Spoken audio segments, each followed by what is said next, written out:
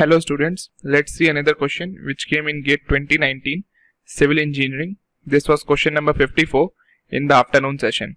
So the question states that a timber pile of length 8 meter and diameter 0.2 meter is driven with a 20 kilonewton drop hammer falling freely from a height of 1.5 meter.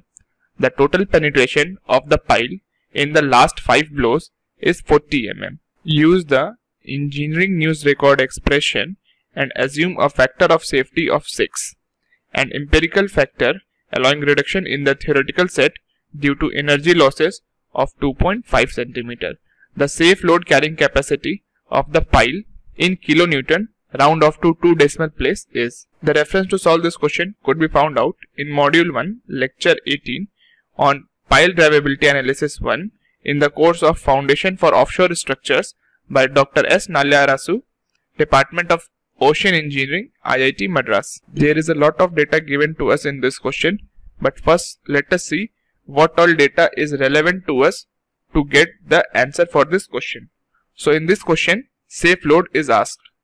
Safe load is asked by engineering news record formula, which is given as W times H whole divided by S plus C into factor of safety.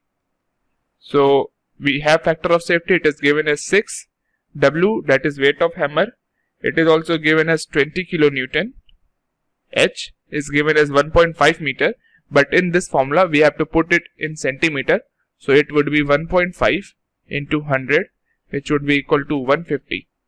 And S is given as 40 for the last 5 blows, but in this expression S is put as the average for the last 5 blows. So 40 by 5, which would be equal to 8, and C is given to us as 2.5.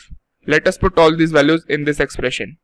So 20 into 150 divided by 8 plus 2.5 into 6.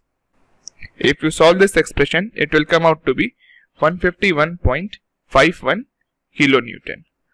So this would be the correct answer for this question. Thank you.